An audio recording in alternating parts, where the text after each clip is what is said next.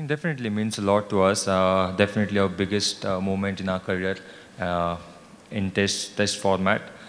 What was good to see that the team effort. He had a fantastic series, but again overall, I always feel that taking 20 wickets in a test match, it's not easy. To credit to our bowlers, but overall as a team, really proud moment. Proud moment, MS. With your permission. He thought, I need a mic of my own. So maybe that's I'm sure they guessed it. While I was on the stage, while Kirtana was on the stage, behind from the stump mic, like we commentator on the stump mic, MS. Half the time they're using my comment, so, why not now? We would do it at all times. You give us the go-ahead, we will shut shop. Everyone will be happy to hear that.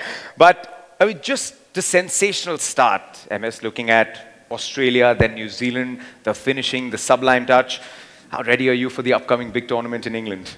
I think, that's what you aim for, that's what you plan for. World Cup, every 4th year you get a World Cup. So, once one World Cup finishes, you start preparing for the next one. In between, you have a Champions Trophy. So, all these ICC events, you keep preparing for them. You want to keep your best players fit and in form for the big tournament. So, I think we are on the right path. It will be a task to keep everybody fit, because not to forget, the Indian cricket team always has a very long schedule, and the last 3 years have been really busy.